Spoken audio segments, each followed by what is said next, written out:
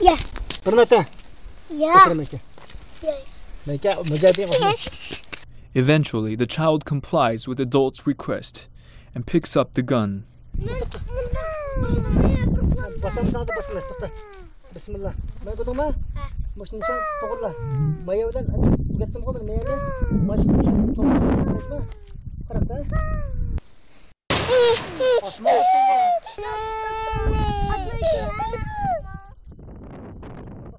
The video was filmed by Azat, a member of the East Turkestan Islamic Movement terrorist organization. The two boys practicing shooting are his sons, the oldest being only 6 at the time. The terrified child, heard off-screen crying for her mother, is his 1.5-year-old daughter. In another video clip, the following conversation takes place between father and son.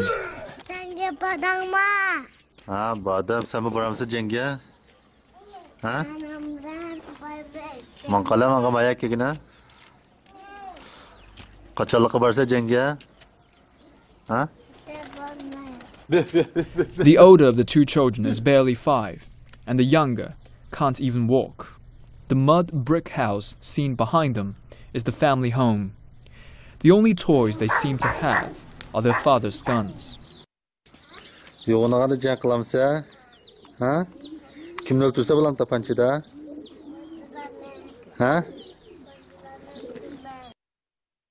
At this foreign terrorist base, innocent children are being trained to commit terrorist attacks. Kur'an etişini bilir misiniz? Ben Kur'an etişini bilmem. Qaysi Kur'anlarını etip baktınız? Ben avtomat tabanca Kur'an'ı attım. We go to fight in the war, at the front line, and they will stay at home. The pistol is hung on the wall. They can't go about not knowing how to shoot the gun, so I've got to teach them. Numerous sources confirm that this foreign terrorist organization has a policy of training children to perpetrate violent terrorist attacks. In a video filmed in the year 2000, a leading member of East Turkestan Islamic Movement at the time, Mutalib Hassin, who was subsequently captured, talks about an encounter between Hassan Mahsum, the then leader of East Turkestan Islamic Movement, and Osama bin Laden. He said we must take these kids and teach them to make explosives.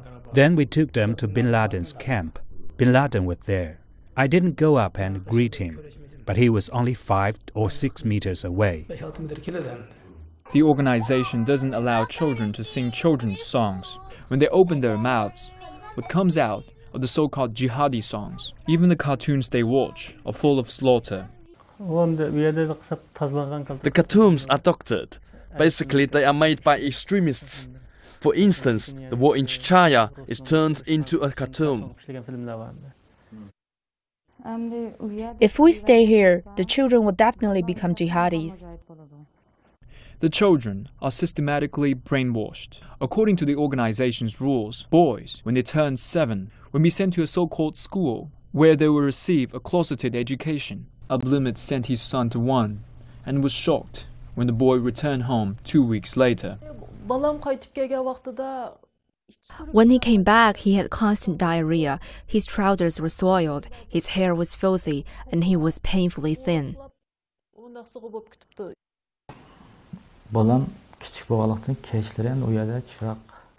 My son was too young. The streets weren't so well lit at night as they're in Urumqi. It was completely dark outside, and he was afraid to go to the bathroom. He stayed inside and soiled his bed.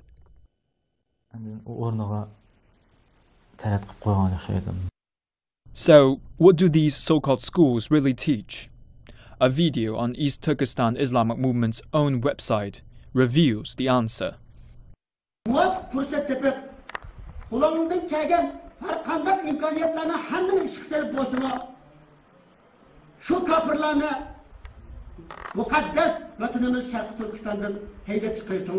The person on the screen styles himself as a military instructor. He conceals his identity from beginning to end. Throughout the 5-minute video, one word is repeated more than any other: sacrifice. With no teaching of knowledge or ethics, these children grow up in such an environment. Growing up in such a horrible environment, they're bound to become mindless robots, doing whatever they're told without thinking of the consequences.